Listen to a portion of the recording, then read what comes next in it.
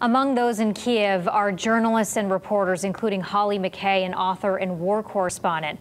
Mckay was in Kyiv a few weeks ago and says since returning after Russia's attacks, it's a completely different place. And it's an absolute ghost city outside. You rarely see a car, you rarely see a sort of a person walking. Everything is pretty much closed. So we're just all kind of going hour by hour and trying to anticipate what may or may not happen. But right now, the Ukrainian forces are doing an incredible job of holding the Russians out, and I think we don't know how long that will last, and we don't know, how many resources they have left. And I think we need to continue to go as hard as possible on Russia. The sad thing is that Russian people will drastically suffer as a result of this, and it's really up to them to decide if this is, what kind of leadership they want going forward, because their lives are really have been upended by this as well in a different way.